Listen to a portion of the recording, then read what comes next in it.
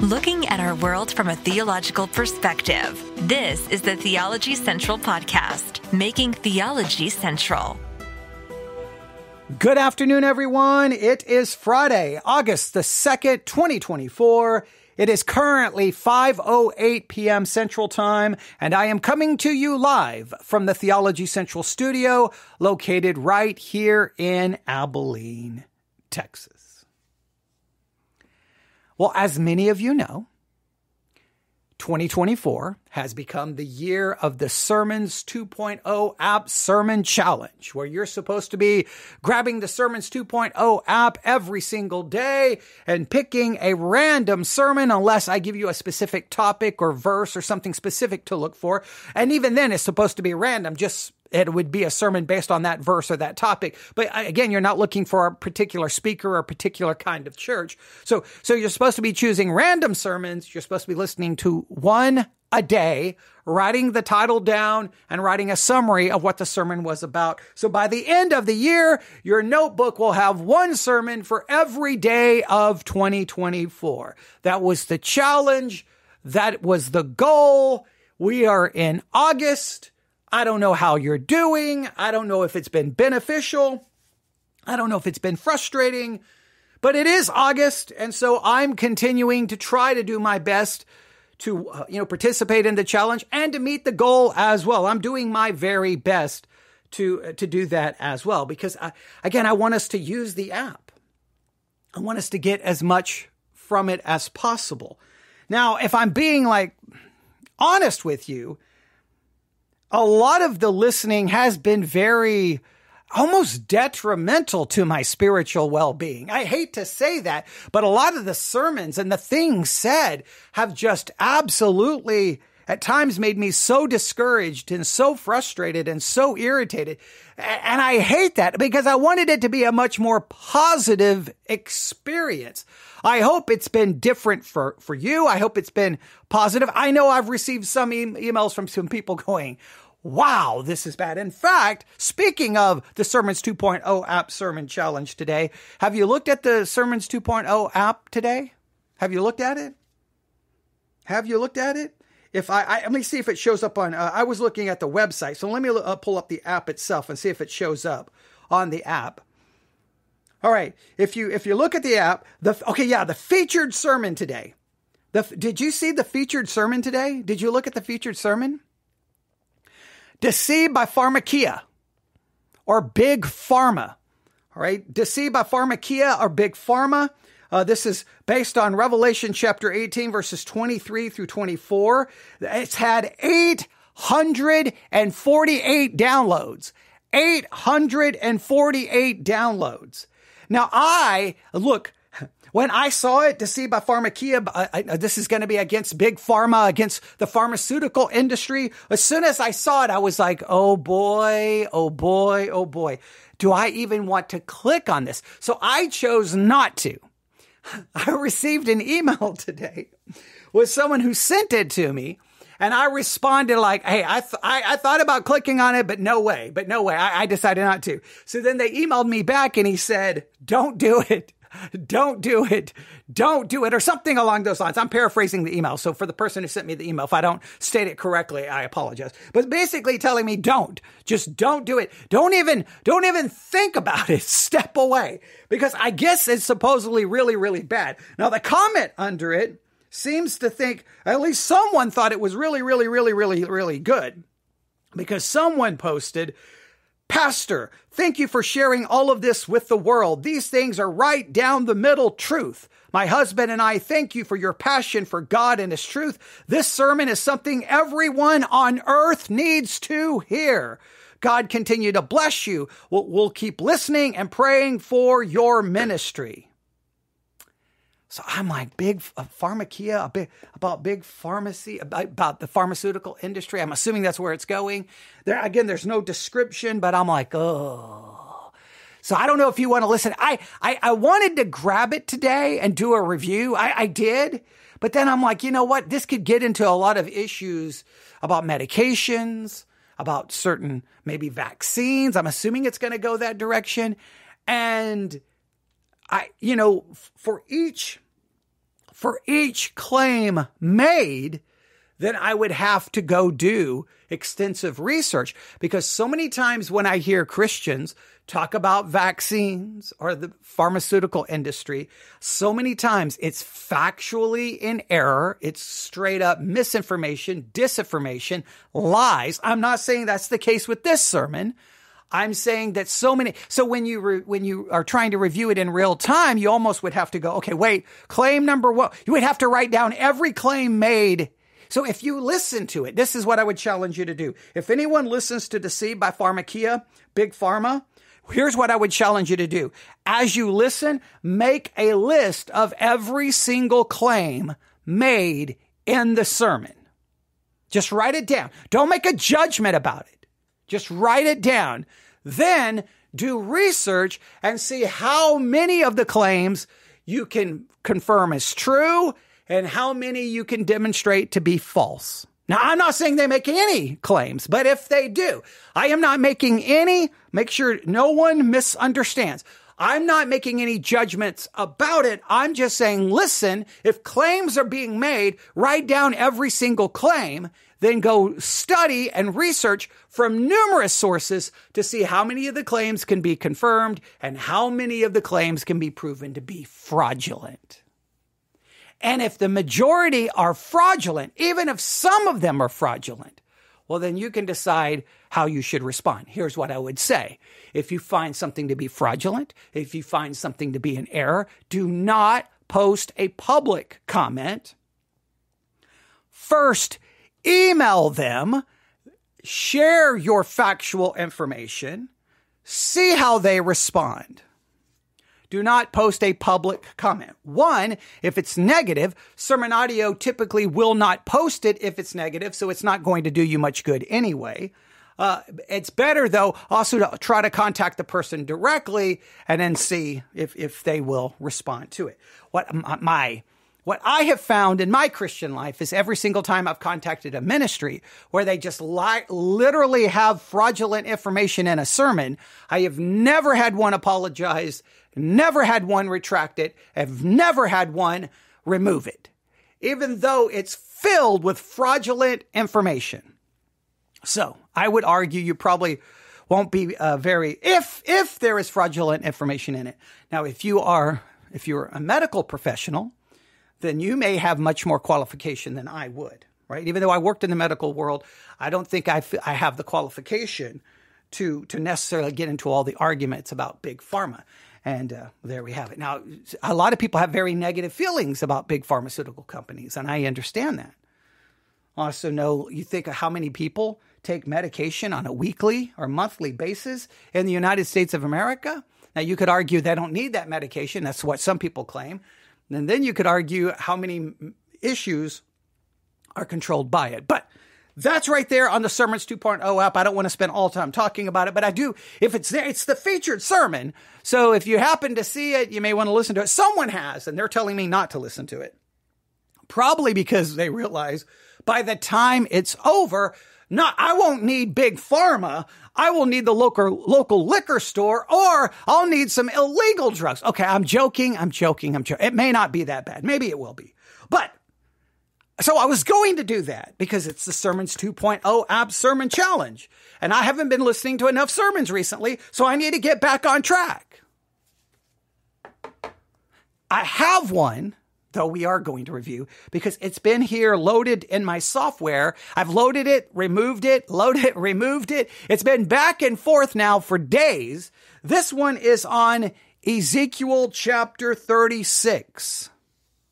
Ezekiel chapter 36. If you listen to my sermons from last Sunday, you know that I spent a considerable amount of time in Ezekiel 36. If you've ever listened to me talk about Ezekiel 36, you have heard my frustration. You have heard my irritation and how church after church after church takes Ezekiel 36 and makes it about us when Ezekiel 36 is about the nation Israel. And anyone who can't see that we need to go back to school for reading comprehension tests, because look, if we can't figure out that Ezekiel Ezekiel 36 is about Israel, then ladies and gentlemen, I give up. That means the Bible cannot be interpreted. It cannot be understood correctly. And I'm finished. I just don't even know what to do. And that's what sometimes drives me to the point of despair with Christianity and hermeneutics, because sometimes the text is like, if we can't understand this, then there's no point that we can understand anything, because it seems so obvious.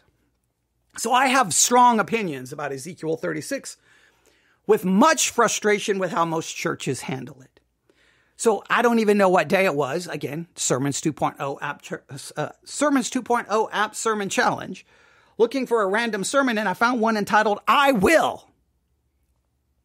Now, immediately when I saw I will, I thought, oh, I wonder if this is going to be like, maybe about Satan or about pride or narcissism. I will. Or is it about what God will do? Well, then I said, I will. And then I'm like, oh, Ezekiel 36. This is about what God will do for. Okay, I wonder who it's going to be about, Israel or us. I didn't listen to it. We're going to find out together. All right. So are you ready? Are you ready? Here we go. I have my Bible. I have a pencil. Right there. I can't.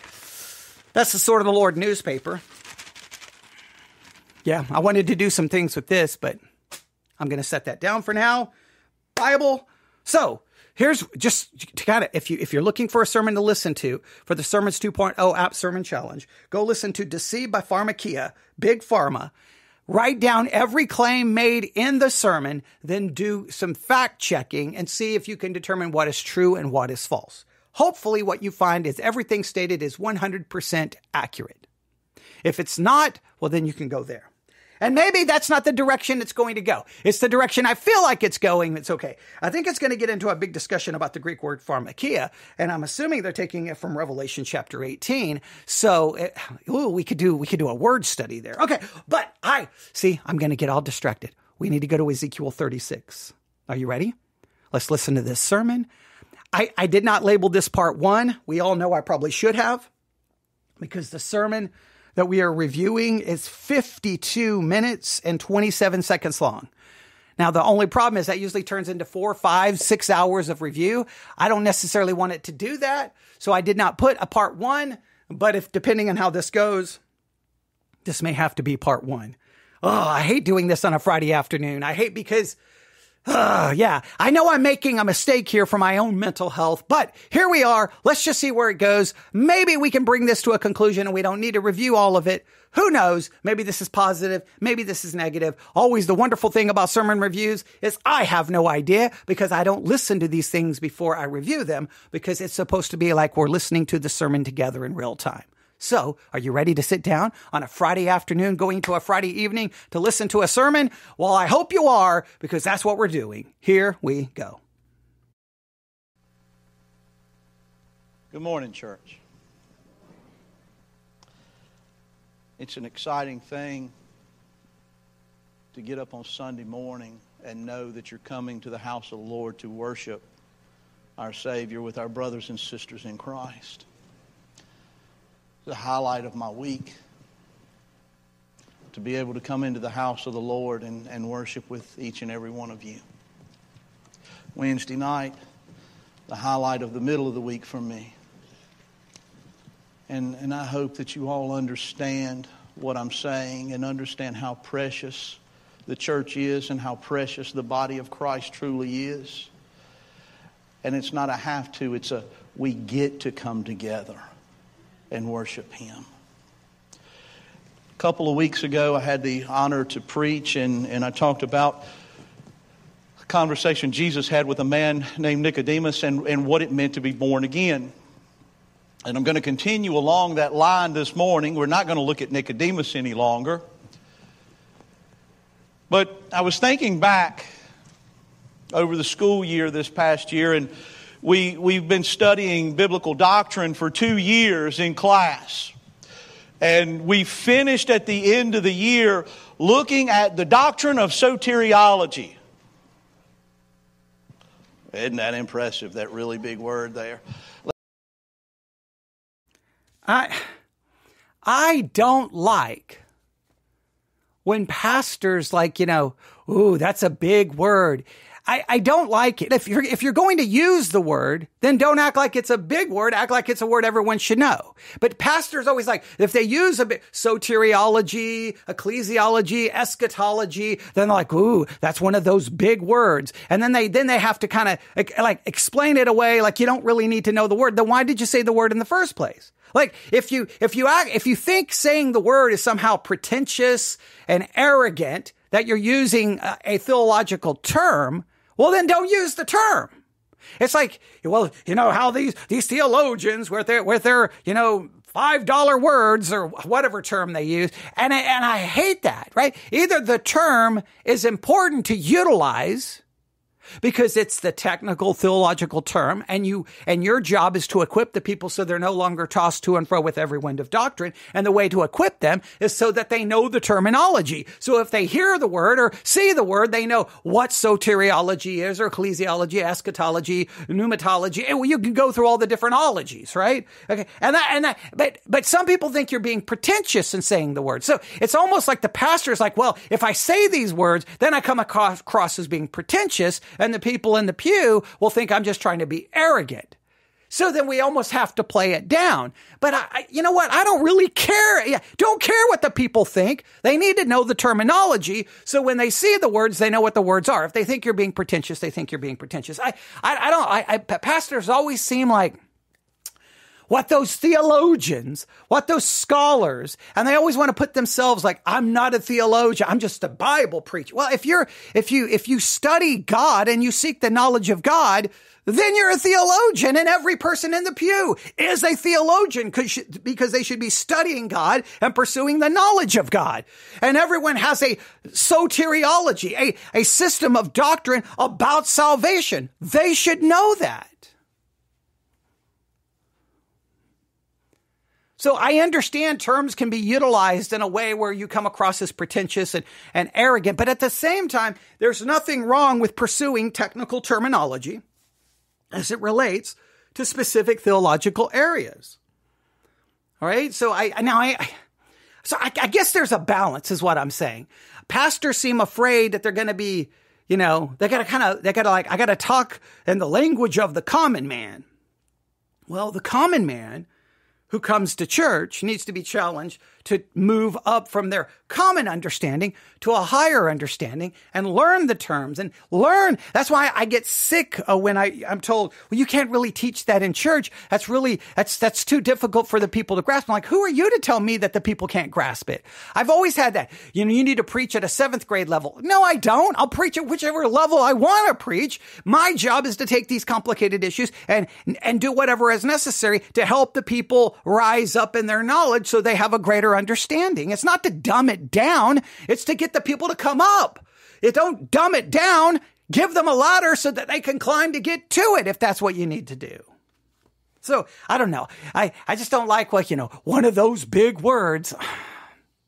No, soteriology is a pretty just not really that big a word, and it's pretty common and it's been utilized forever. So, I mean, I understand that there's some terms that there's no way the people are going to know. I understand that. So, I don't know. Well, we could have all kinds of discussions here, but let's continue. Let me simplify this down for you real quick, because it's the doctrine of salvation. The doctrine of salvation. And I asked a question to the students, and I said, how many of you think that Christianity and being a Christian is all about do's and don'ts? Every one of them in one class raised their hand. All right, ladies and gentlemen, that is horrifying, and that makes me want to just quit and give up.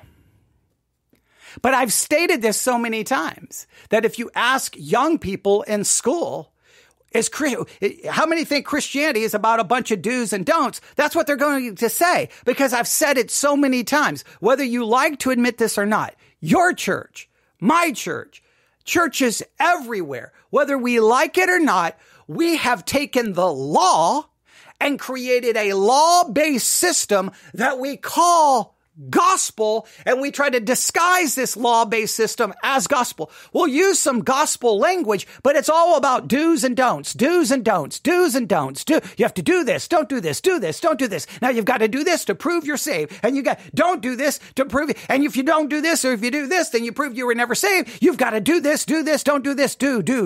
It's all about the things you do. It's about law. That's why I've yelled and screamed about the proper distinction between law and gospel for so long. You take young people in church. How many believe Christianity is about do's and don'ts? Go to your church. Find the young people. Like, just walk around when they're away from their parents. Hey, come here. Now, and when they come here, it's like, hey, shh, just keep it on the down low. You ready? I got a theological question. Do you think Christianity is about do's and don'ts? Now, their parents are not around. There's no way. And they'll probably be like, what are you talking about? Of course, that's all it is. You can't do this. You do this. If you do this, you're gonna burn in hell. You can't do this. You can't do this. You can't do that. I can't do this. I can't do this. I can't go here. I can't go there. I can't. It's all law. And you're like, well, thank you. I'm glad to know this church is doing a good job in making sure you understand what Christianity really is.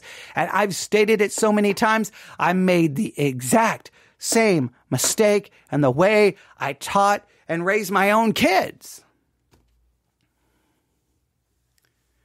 Do's and don'ts, do's and don'ts, do's and don'ts.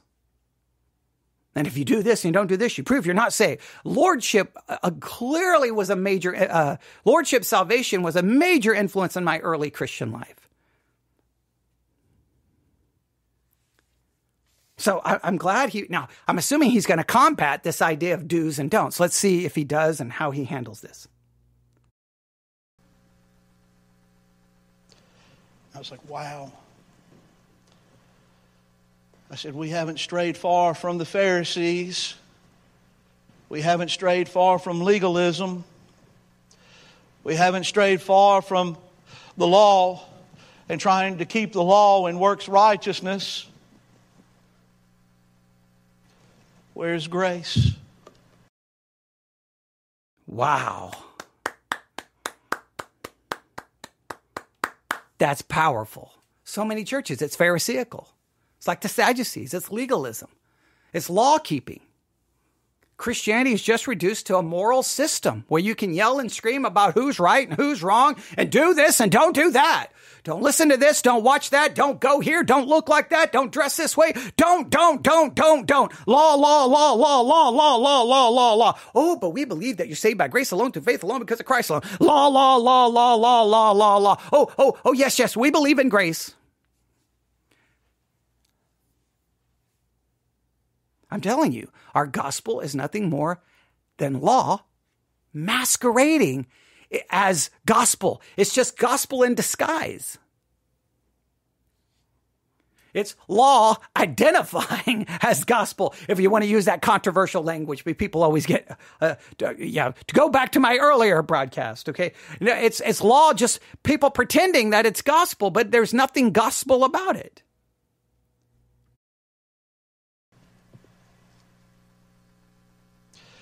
And looking at the doctrine of salvation, there are many doctrines that fall under that doctrine. The doctrine of grace, faith, repentance, regeneration, sonship, our union with Christ, being in Christ, justification, sanctification, perseverance of the saints, and the assurance of our salvation. And the thing about this is there's nothing that any single one of us in this room, in this church, in this world, in the creation can do to earn salvation. And as I stated before, that's what separates us from every other religion in the world. Every other religion in the world is works-based. Man has to do good works in order to appease God, to make God proud of him. His good works must outweigh his bad works.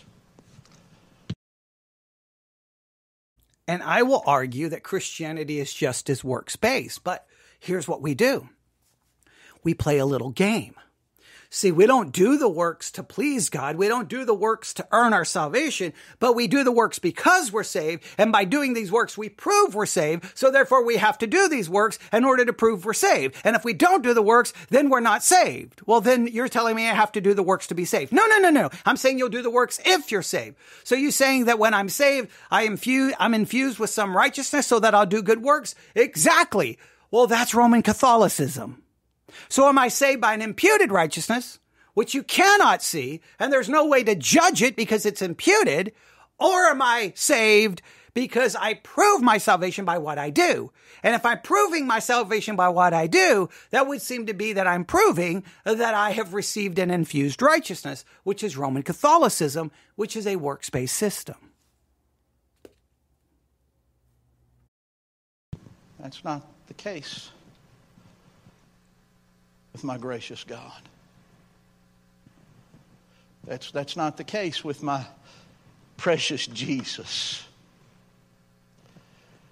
That's not the case with my helper and teacher, the Holy Spirit. A triunity that does everything for me.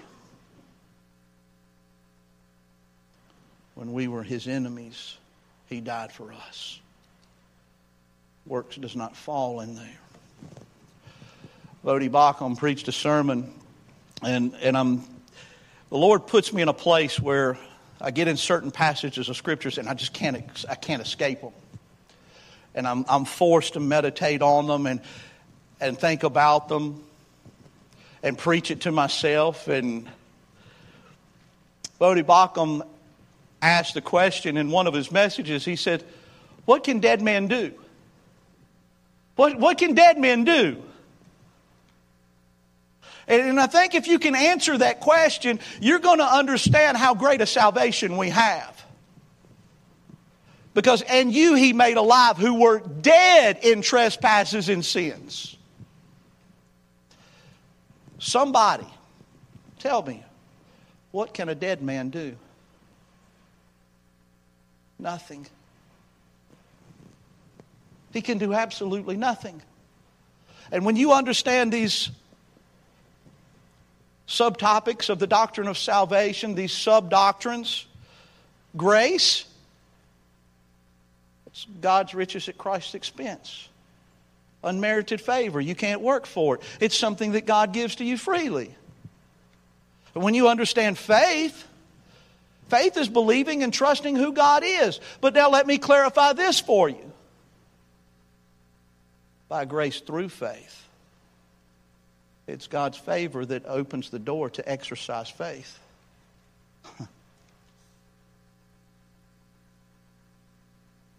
Repentance. Do you not know that it is the goodness of God that leads you to repentance? Regeneration, in which we're looking at.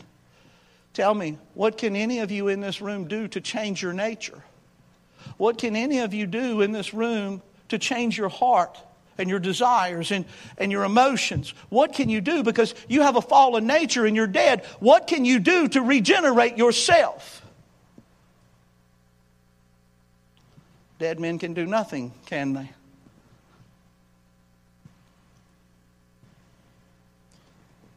Justification. It is God who justifies the ungodly. Not you. Not me. I can't justify anybody. I can't declare anyone righteous. Only God. Sanctification?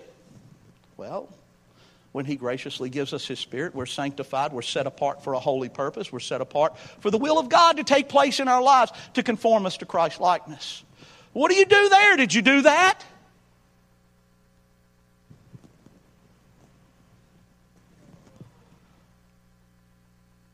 And perseverance and assurance will look. Sounds like he's putting forth the idea of a monergistic sanctification. Now, if it's a monergistic sanctification, that means God's doing all the work in sanctification. Therefore, your lack of sanctification would be God's fault and not your fault, unless you would be, because God is the one doing the sanctifying. And if God is doing the one sanctifying, then why is no one perfect? Right? So now I'm going to kind of go, he seemed to be going through a monergistic way. Look, I know the concept of monergistic sanctification. I know the concept of synergistic sanctification. I just know if you say God is the one sanctifying, then the lack of sanctification is on God. And if God's doing the sanctification, then why isn't the ones he's doing sanctification in are perfect? And when you say, well, then God doesn't want them to be perfect. Well, then how can they then, if God doesn't want them to be perfect, then how can their imperfection then be blamed on anything other than God? Well, God doesn't get the blame. So wait a minute. God's the one doing the sanctification. He doesn't sanctify me in a specific area. Therefore, I'm not perfect. And therefore, I sin in that specific area. But it's on me and it's not on God. Well, if it's on me, then it's my responsibility and it's not on God. Then that's not a monergistic sanctification. That's a synergistic sanctification. All right, so we could get into a whole discussion here. Now, there's a lot here I'm 100% in agreement with. My concern is we're going to Ezekiel 36. And clearly the way this is going to go, he's going to make Ezekiel 36 all about us. And that's where I'm going to start losing my ever-living mind. I'm hoping that's not the case. Look at that a little later. You have nothing to boast about, church, but Jesus.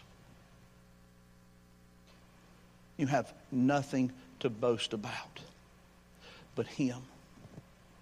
So to come together in this place and worship Him corporately together and understand that He paid it all and that He did it all and that He did all of the work so that we could enjoy Him forever as He changes us and conforms us to the likeness of Christ. Well, like I said several weeks ago, there's 4 things that I teach and I'm repetitively teaching them. One is the gospel. Christ died for our sin, was buried, and resurrected. The heart. The heart, the seatbed of desire and emotions. Mentioned over 1,000 times in the Scripture. And only God can change the nature of a man, the heart of a man. The will of God. I teach the will of God. I know we've had this conversation, I feel like 1,000 times on this podcast, and no one has yet been able to map it out for me. All right. So so you have these different concepts within Christianity. I don't want to get too far into this, but at least have to mention it. There's at least one stream of Christianity who seems to basically teach something like this. Okay. So before salvation, you have a wicked heart, a deceitful heart. It's depraved. It's sinful. It's ungodly. Then you get saved. Dun, dun, dun, dun. You get a new heart. The old heart is gone. The new heart is there. Okay. Well, now if I have a new heart and the old heart is gone, then why do I still sin? Well, then say, well, you have a new heart, but the heart is different, but the flesh isn't. All right, so then it's the flesh. Now, what does the flesh consist of? My physical flesh? Or are you saying my flesh is my nature? So do you say that I have an old nature but a new heart? Is heart and nature separate? So is this the way it works? Before salvation, you have a wicked heart and a wicked nature. After salvation, you have a new heart but a wicked nature. So God only changes the heart, but He doesn't change the nature.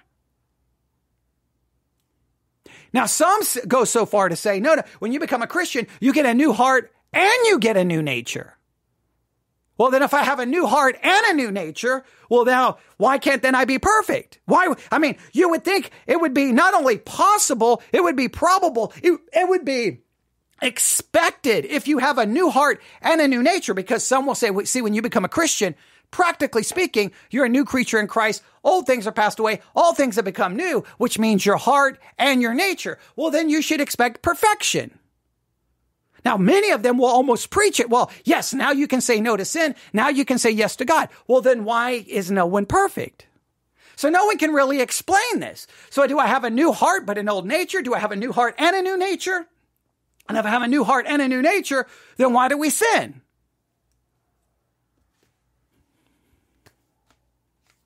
And if God is doing the one that's changing, well, He wouldn't be changing us.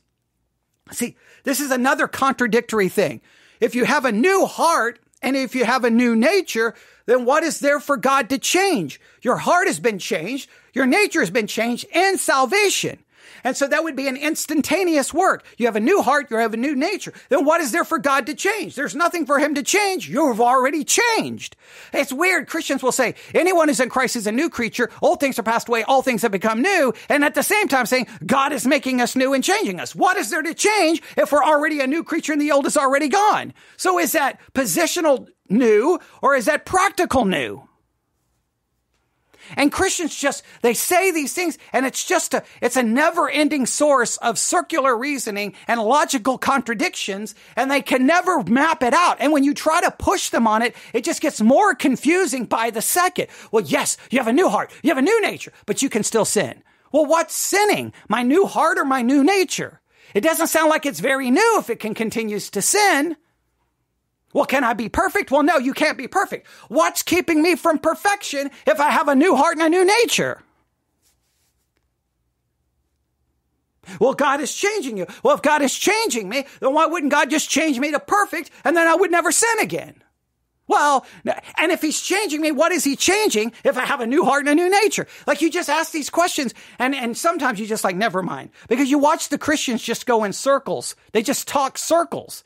And everybody in the pew will just be like, amen, amen, this is good preaching. And I'm sitting there going, this is the most contradictory, illogical thing, circular reasoning, 15 different logical fallacies. I don't know if there's not actually 15 logical fallacies, typically the way they're listed out. But in other words, hyperbolically, using hyperbole and being hyperbolic, yeah, there's 1,000 logical inconsistencies when they start trying to map it out. And anyone sitting there with a pencil and trying to draw out a chart, you're like, wait a minute. So wait, I got a new nature, but I don't have a new heart. Wait, I have a new heart, but I don't have a new nature. No, I have a new heart and I have a new nature. Okay, which is it? To be conformed to the image of Christ, because every day you get up, you should be praying, Lord, this day, make me more like Jesus. Teach me and show me who you are. Teach me to love, Lord, like Jesus. Now again, if Jesus is the one teaching us, then why are there thousands of denominations and nobody can agree on anything? If Jesus is the one teaching you via the Holy Spirit, then why are nobody can agree on baptism, no one can agree on the Lord's Supper, no one can agree on salvation, no one can agree on repentance, no one can agree on the structure of the church, no one can agree on how to interpret any one verse? He's obviously not teaching us. Because there would be one doctrine, there would be one church, there would be one truth, there would be one baptism, and there would be the end of all of this never-ending disagreements. But it's the idea. See, remember I always tell you, there's the Christianity we sell. So you come to Christ, boom, boom, boom, boom. He will change you. He will teach you. Well, then if Christ is the one changing and Christ is the one teaching, then we should be perfect in our behavior and we should be perfect in our theology. But no one is either.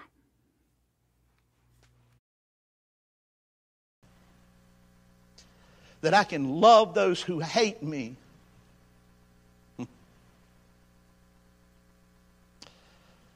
And then there's this last one. It's the great commandment. To love the Lord your God with all your heart, soul, mind, and strength. And the second is like it, to love your neighbor as yourself. In this, all the law and the prophets speak. So this morning, and let me make it very clear. The great commandment, love God with all your heart, mind, body, and soul, and love your neighbor as yourself. You never obey it. You are in a perpetual state of disobedience to that law. You are in a perpetual state of being condemned by that law, and that law should show you every single day that you cannot obey it. The law it was never designed for you to be able to keep because it was impossible for you to keep. It condemns you. It drives you to Christ. And when it says, love the Lord thy God with all your heart, mind, body, and soul, love your neighbor as yourself, only one person has ever done that. That is Jesus Christ. By putting my faith in him, his obedience to that law is imputed to my account. So now I stand before God as someone who obeys that law because Christ did it for me. I will never do it. Neither will you. And if you think that you love God with all your heart, your mind, body, and soul, and you love your neighbor as yourself, you are deceived and you've become a self-righteous Pharisee thinking that you're more righteous. You may have cleaned up the outside of the tomb. You may have cleaned up the outside of the cup, but deep down inside, you know you don't love God with everything in you. You know you don't love your neighbor as yourself, and you know your sin, and you know it no matter how much you deny it and no matter how much you pretend it's not there. You may have 17 layers of fig leaves covering up your nakedness, but trust me, it is there. Everyone knows it's there, and you can pretend all day, but your sin is there because we cannot keep God's law. We cannot. We cannot. We do not. We will not. That's why we are saved by an imputed righteousness. And our hope is that there will come a day where then in glorification, our sin nature is finally removed. And then we will be like him.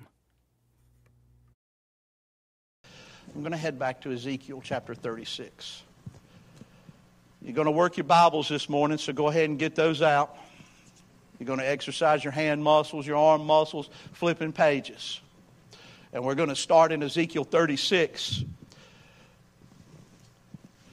And I hope that you will understand a little bit, because I can't go into much detail for time reasons. And our salvation has nothing to do with us. And looking. Oh boy, this has got every red flag. Our salvation has nothing to do with us. Why are we turning to Ezekiel 36 again? Why? Oh boy, he's going to make this about us, ladies and gentlemen. He's going to make this about us. He's going to make this about us. I'm telling you, I am so weary of this. At Ezekiel chapter 36, we will pick up and I'm actually going to read verses 25 through 27. Then I will sprinkle clean water on you, and you shall be clean. I will cleanse you from all of your filthiness and from all your idols. I will give you a new heart and put a new spirit within you. I will take the heart of stone out of your flesh and give you a heart of flesh. I will put my spirit within you and cause you to walk in my statutes, and you will keep my judgments and do them. Well, verse 25, God will sprinkle clean water. Please note, he didn't read verse 28, which says, then you shall go dwell in the land that I gave to your fathers, which clearly shows you this is about Israel. Number one, he didn't read the next verse, which tells you who this is referring to. Then I will sprinkle clean water on you. Who is the you? And you, who is the you, shall be clean. I will cleanse you from all filthiness. Who's the you? And from all your idols. I will give you a new heart and put a new spirit within you. I will take the heart of stone out of your flesh and give you my spirit and give you a heart of flesh. I will put my spirit within you and cause you to walk in my statutes, and you will keep my judgments. Not that you may, or you will try, or you will desire. You will do this. Ladies and gentlemen, that is not us. That is Israel. How do I know? Just go to chapter 36, verse 1. And you, son of man, prophesy to the mountains of Israel and say, O mountains of Israel, hear the word of the Lord. Thus says the Lord God, because the enemy has said of you, aha, the ancient heights have become our possession. Therefore prophesy and say, thus says the Lord God, because they made you desolate and swallowed you up on every side.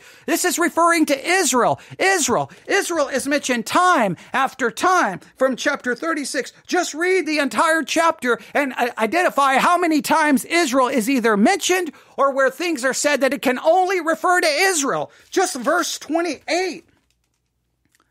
Right after those verses he just read, then you shall dwell in the land that I gave to your fathers. When is this going to happen? Right before they dwell in the land. This is a reference to Israel being transformed, being renewed, being revived, being regenerated before they then take possession of the land which God had promised them. This is not the church. This is not you. This is Israel. at a specific time in history. If you don't read it that way, then I give up. I know I'm going to get some arrogant Reformed person, and trust me, I hold to Reformed soteriology, so you can talk all the big game you want. If the minute you destroy the meaning of these words, then theology and hermeneutics mean absolutely nothing. When it says you're going to go into the land, that's actual land. If it's not actual, you telling me Israel doesn't mean Israel and land doesn't mean land, then I'll tell you resurrection doesn't mean resurrection. Creation doesn't mean creation. Day doesn't mean day. God, virgin doesn't mean virgin. We'll just throw out every meaning of every word and say the Bible doesn't mean anything. All right, but let's see. He back up to 25. Maybe he's going to mention Israel here. Maybe he's going to. Water on you. You could go to Numbers 19 and look at that chapter of the ceremonial purification and the ashes of the heifers and the water that was used to purify. But if you go to Hebrews chapter 9 and you look in Hebrews chapter 9, you will see that was just a picture and a type of the coming Messiah, the Lord Jesus, who would shed His holy blood to cleanse us. So I will, says God, I will clean you. I will cleanse you from all your filthiness and from all of your idols. What is the greatest idol that we worship in this life? Ourselves. Our selfish desires, the things that we want. So God's going to remove all of our idolatry. Is all your idolatry gone? You go to church with people, everyone you know in your church is an idolater. Idolatry is still prevalent in every church. So is he going to make it go away, or is he in the process of making it go away? Is he just going to do it, or is he doing it? And if he's doing it, why is it taking so long? Why can't God just make the idolatry goes away? This sounds like a very emphatic statement. I am going to sprinkle clean water on you, and you shall be clean, and I will cleanse you from all your filthiness and from all your idols. Is that their internal sin, or is that their external sin? Is he going to just remove it all? Is this God just going to remove their positional guilt or their practical sin?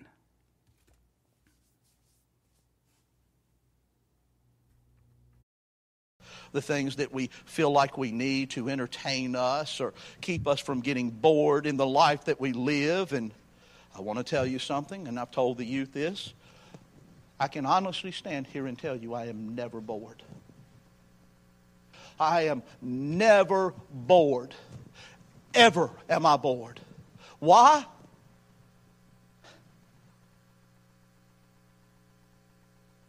Because I know the God of all creation and I am known by Him.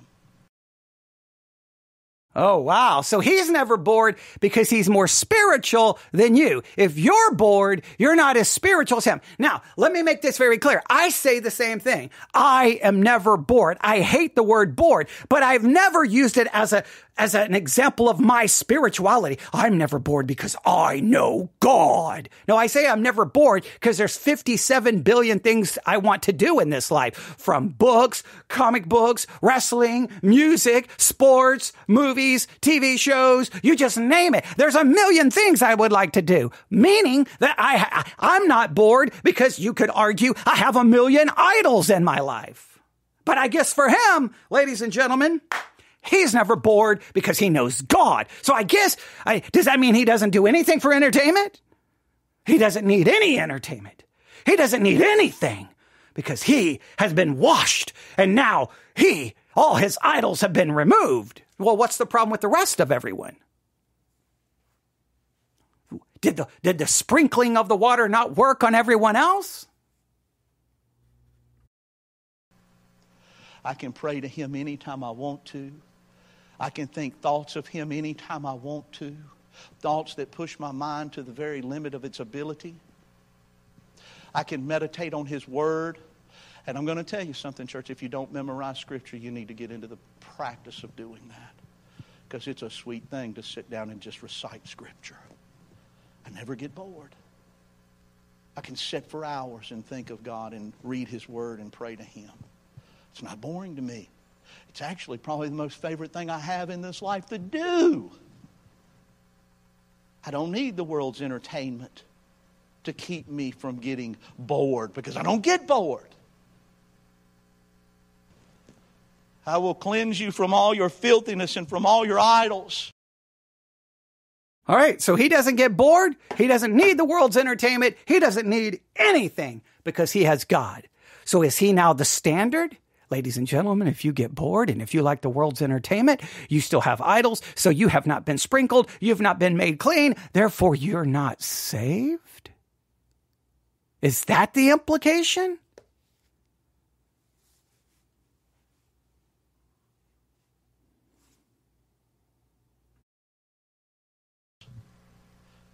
I will give you a new heart and put a new spirit within you.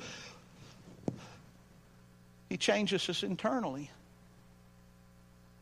When we recognize the love of God through Christ and we place our faith and trust in what He's done, He gives us a new nature. All right, ladies and gentlemen, the you in the text now becomes we. Isn't that interesting? Christians always complain about pronouns, right? No, your pronoun are he or and him. Your pronoun is not she or her. We care about pronouns. But when we read the Bible, you becomes we. How did you become we? Now, just note, he just said we get a new nature and we get a new heart. So wait a minute. So if I have a new heart and a new nature, then I have no old nature, I have no old heart, then why do I sin? But I find it interesting that Christians are so up on pronouns. But we go to the Bible, and where the pronoun is you, now it becomes we. It becomes them. It's them. Now it becomes us. It's them, and it becomes me. See, Israel just got kicked out of Ezekiel 36. He's just preached a sermon where he literally told Israel, get out. We don't want you here. We don't need you here because this is about us. We're claiming these promises, even though it specifically was for Israel.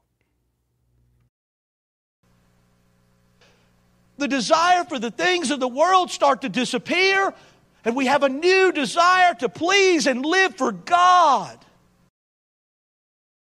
Now, wait a minute. Why would they start to disappear? If you immediately get a new heart and you immediately get a new nature, then you would immediately have new desires. The old desires would be completely gone because the old desires are something of the old nature and the old heart. Don't tell me on one hand, I get the new thing, but the old thing still is there, but it just slowly starts to get less. That's utterly illogical. If I get a new heart and I get a new nature, then I'm literally different from the inside out. I've got a new hard drive. I've got a new hardware. I'm completely reprogrammed. Therefore, all of my thoughts will be that of God. All of my desires will be of God. Therefore, I'll have no desire for the world, no desire for the flesh. The world's temptations will no longer have any impact on me because the world's temptations would not have anything in me to appeal to because I have a new heart and a new nature. So any temptation would be like it would just bounce off of me. Well, I'm sorry, there's nothing inside me that desires it. I only desire to memorize scripture. I only desire to read my Bible. I only desire God. I don't desire anything but God. I don't want anything. I don't need relationships. I don't need anything. I just need God because I'm a new man.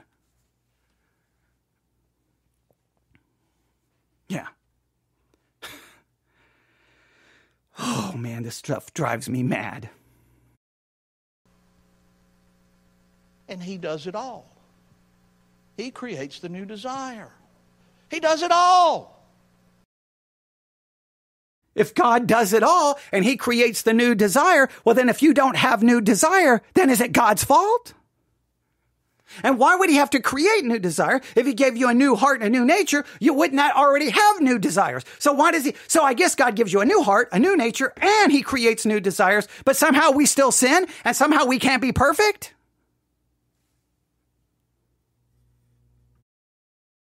All He does is tell me to trust Him. Because if I truly trust Him and truly believe Him, I'm going to do what He says. Because Oh, so if I truly trust him, I will do what he says, meaning then I will obey the law perfectly. So if you truly trust God, you will love God with all your heart, mind, body, and soul. You will love your neighbor as yourself. You will be perfect as your heavenly Father is perfect, and you will be holy as he is holy. Therefore, you will be perfect. So ladies and gentlemen, if you trust God, you will be perfect. Oh, but Christianity is not about do's and don'ts. No. Christianity is not about do's and don'ts. But if you really trust him, all you're going to do is the do's, and you're never going to do the don'ts because you're basically perfect. But it's not about works. It's not about works. Because it is the joy of my life. I will take the heart of stone out of your flesh and give you a heart of flesh. I will put my spirit within you and cause you to walk in my statutes, and you will keep my judgments and do them. The desire to obey him. He does that. That verse does not say a stinking thing about desire. It says you will do. It doesn't say you will desire. It says you will. So don't turn this into, well, you will desire, but sometimes you won't. No, this is you will do this. You will. The end. Perfectly. You will do it. Don't water it down. Now, you've already kicked Israel out of it. If you're going to make it about us, then everyone who this happens to, you obey everything and you are perfect. Oh, and then you're going to go into the land sworn to your fathers. I don't know how that has anything to do with you, but I'm sure we'll make it work.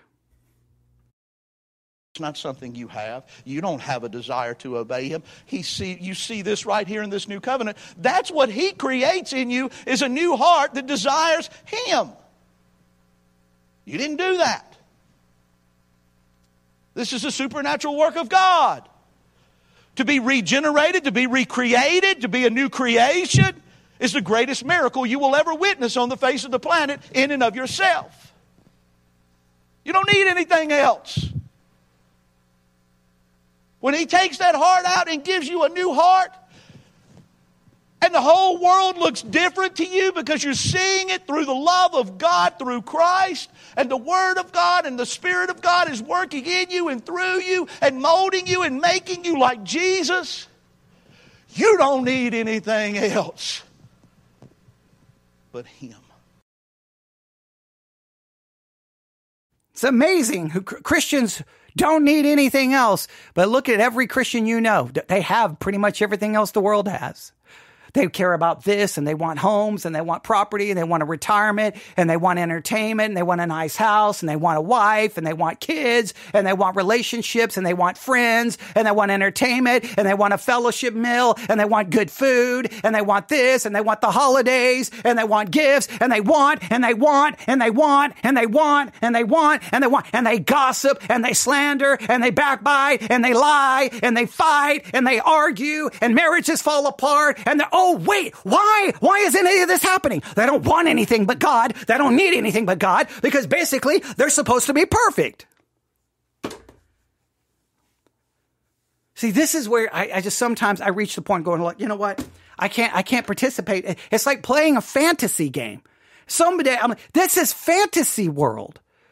This is not what Christianity, if Christianity was like this, then nobody would need anything and everybody would be basically living in a monastery and all they did was think and pray and talk to God and wouldn't care about anything else because they would have a desire for nothing else other than God.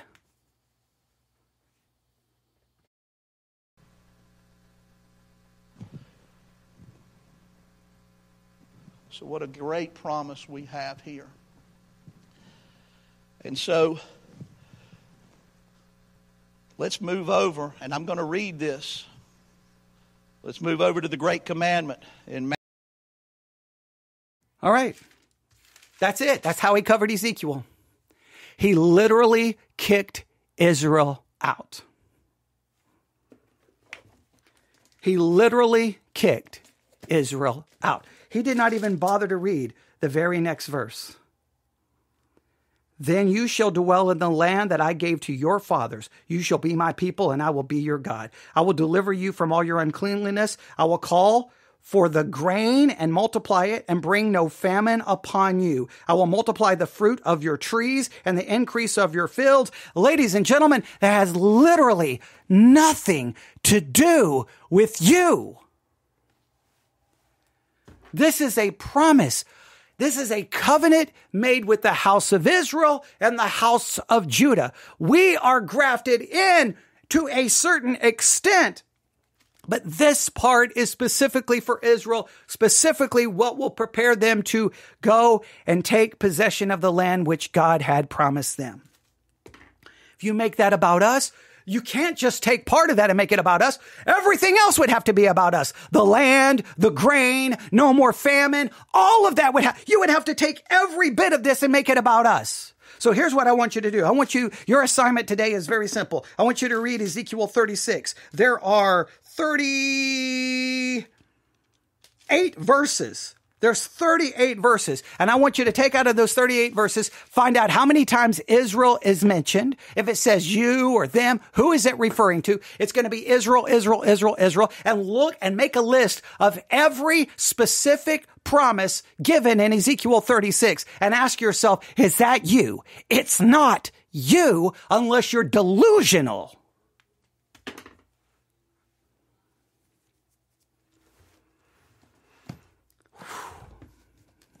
I'm to the point, I give up. I just give up.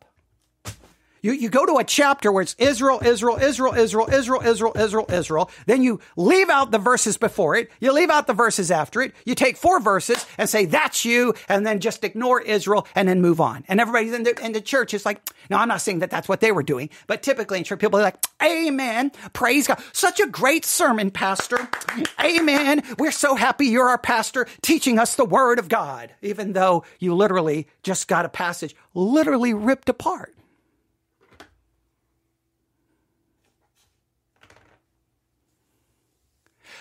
Positionally, I am perfect. Positionally, I'm a new creature. Positionally, all of that is true because I am saved by an imputed righteousness. Positionally, I'm perfect. I'm obedient. Practically, I am not changed. I still have an old nature. I'm still a sinner, and I will still sin. I do have the guarantee that there will come a day that then I will be transformed and I will no longer have a sinful nature and I will become like he is. No sinful nature, no more pain, no more suffering, no more corrupt body, no more death. Positionally, I'm perfect. Practically, I'm a sinner. Glorification, then the positional reality will become the practical reality. In the meantime, I'm still a sinner. And Ezekiel 36 is about Israel, as the chapter clearly outlines. And if we can't understand Ezekiel 36 by the words that are used, then ladies and gentlemen, forget hermeneutics, forget Bible study, forget Bible interpretation. It's a meaningless exercise in futility. There is no way to understand it. Just give up, put your Bible away, and be done with it. There we go. Now,